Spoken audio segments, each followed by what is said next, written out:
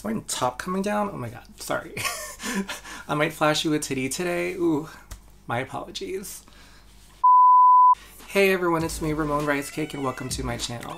First off, I just want to say I hope you're all having a great day, a lovely night, whatever time it is that you're watching my videos. I hope that I can send you some good and positive vibes. Are you passable? Are you passable, crossdresser, ladyboy, femboy, genderfluid human? And does it matter? Would you guys rate that I'm passable? Say that it's a scale, right? 10 is, wow, she's a woman. Or on the other end, a 1 being, no, I can see that you have a dick. Where would you guys rate me on that scale? I know some of you bitches out there are shouting 1, -3. If that's you, go fuck yourself. How would I rate myself though? I think for me it depends on the look, depends on the day, what I'm wearing, my makeup. But today, like with this look, I'd say, I don't know, like a 7 or 8. That's right, she's feeling herself today. But again, I think it depends on your style. Like, it's a personal preference, right?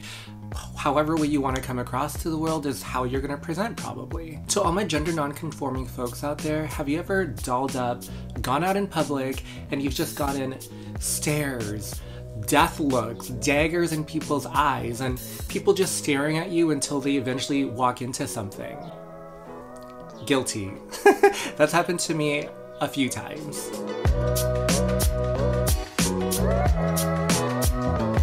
And you never really know how people are gonna react to you. Like, there are some nights where I feel so fishy, so biologically woman, and then I go out and it's the complete opposite.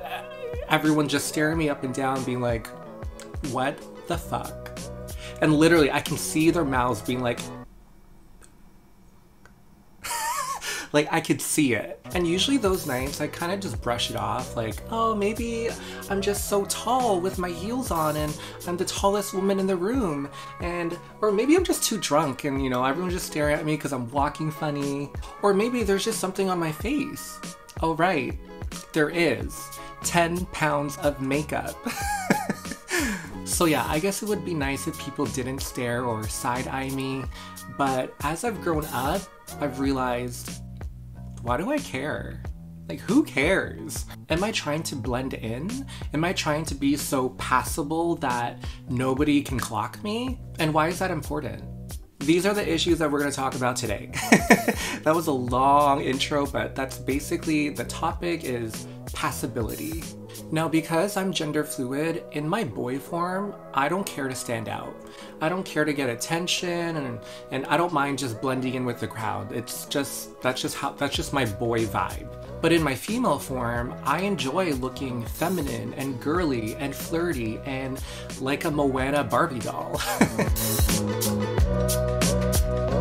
And again, that's just my style, this is just my aesthetic, this is how I want to present. But see, the problem is when I speak to other femboys, femmes, and other gender non-conforming folks in my community, is that being passable is almost the goal. You know, like, this is the thing that they're trying to achieve. And it really gets me thinking, why is being passable so important?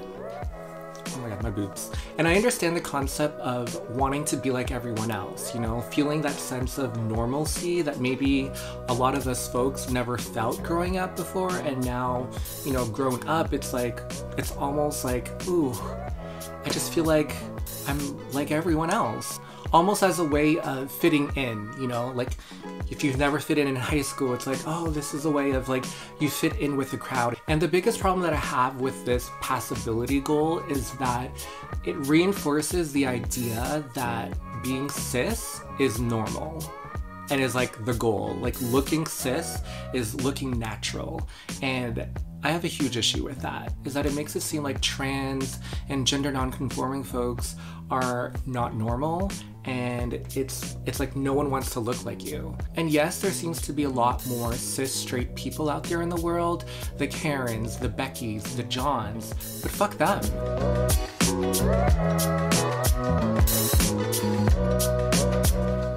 Everyone is valid and nobody is normal, okay? Let me tell you that. Those Karens, those Johns, they have their fucked up things about them too, as we can see from videos, of course, of this past year.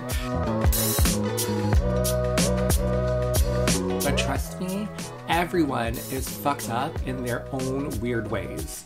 And it gets me thinking, are there any privileges of being passable? And the only thing that I could come up with is if you live in a city or country where being gay or being queer is illegal. Because obviously that's a lot more dangerous and you can be killed for just being who you are. So of course, like if you were passable, you could pass through and blend in and be like everyone else, and you could, you know, not get arrested. And if that's the case, I would say leave immediately. Go find refuge and move to a safer community. And I'm not gonna lie, I can usually tell if someone is cross-dressing. You know, there are dead giveaways, like for example, if you're, you know, a man trying to dress up as a woman, like you usually have broader shoulders. Guilty. I have that, so I like to kind of conceal it with, you know, these puffs and long sleeves, and, you know, there are ways to make yourself look more femme. Another dead giveaway is your voice. You know, not everyone can just like alter their voice like Paris Hilton, like on the spot, you know? And again, I also have that. I mean, I think I have a bit of a feminine voice as it is, that kind of gay lisp, people say. I do have a little bit of that, but I go with it, I rock it. And the other giveaway with men is their facial features. Obviously facial hair, beard, if they have like a square, defined jawline, you know, that makeup. Makeup will be your best friend.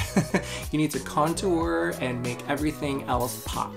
So yeah, my radar for spotting gender fluid folks or gender non-conforming folks is very spot on, but I don't care though. I actually love it. If I go out in public and I notice someone who's like me, I love it. I love seeing them. It makes me so happy because it's almost like, oh yes, I support you. I see that you're so brave, and good for you. It's like, good, represent us. Let people know that we're out there.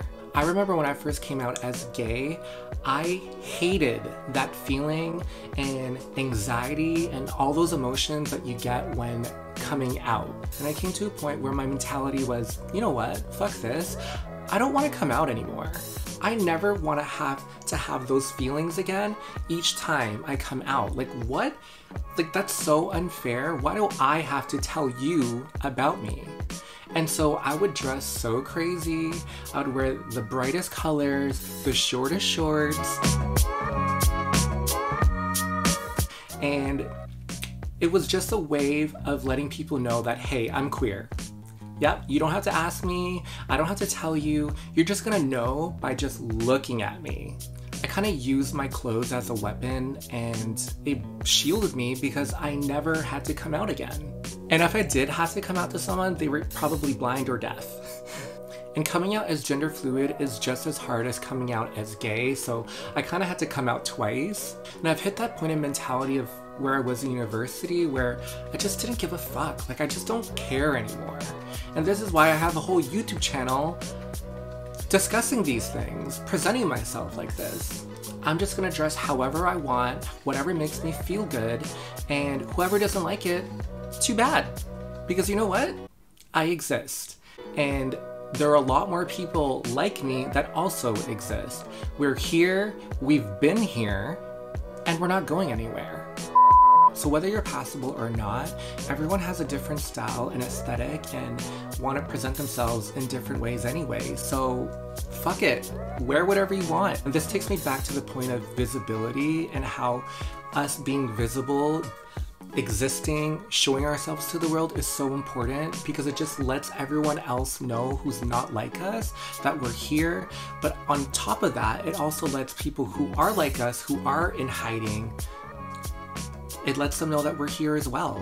And it might inspire and encourage them to go out dressed up a certain way. So my advice, if you live in a safe enough city, is to go out there be proud and be visible. Because at the end of the day, it's your life and you have to ask yourself, am I living for myself or am I living to please other people? I choose myself. If you've made it this far, help your girl out. Make sure you hit the thumbs up and subscribe button. Leave a comment for me down below. What is your idea of passability? What do you guys think about it? Thank you guys so much for watching, and I'll see you on my next video. Bye!